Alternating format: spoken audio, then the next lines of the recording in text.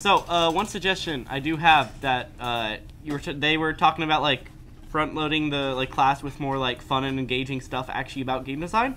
One way I think that could be done is through like a very quick maybe 1 week long game jam thing at the beginning of the school year, so that instead of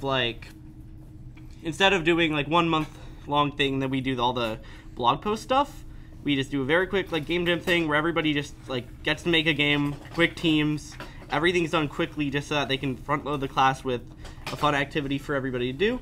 There's no blog post stuff about it, it's just to get used to the class, and then after that we can start doing all the session stuff. That's my idea. Oh, you're next in line? No. Oh, God. Sorry, man. I'm just spectating. Really? Why are you up here then? Alright. An issue that wasn't really talked about in their thing, but was a lot more present in ours, was the distraction of students by other students. We want to, with the leadership that they...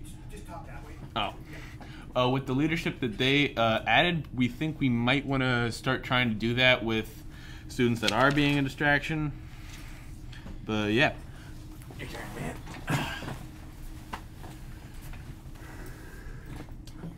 Alright, so I got 2 things to say. First of all, I do agree that we should go with a kind of game jam system, because I think that would be a lot more entertaining to new students.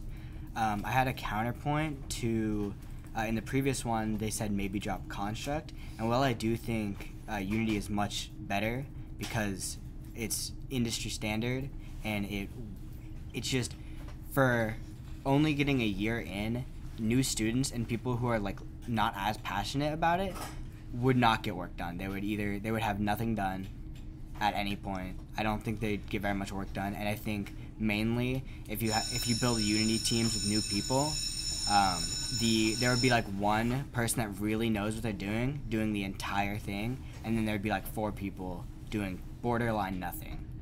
And then my other point was that I think that in general, we need to have some sort of list of rules for making games, just a guideline, because I think there was a lot of things that needed to be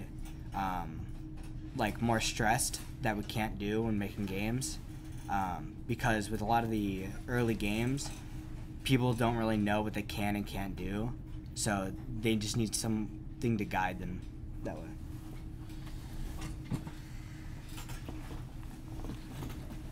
One thing that I did mention in a film before this is the pre-production, when instead of putting the tutorials there first, especially even we kind of just find a tutorial online, we put some notes down, and then we'd never really use it.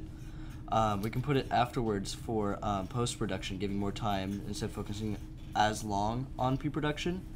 And for post-production, we can put the notes we did use or things we did use to help us and how it helped us instead. That way we have a guarantee of something we did use, because some of us use videos off YouTube later on rather than the one we actually took notes on, because we want to get into the game. I think that would help save time and help people have a better idea of what they could use for tutorials. Thank you. Yeah?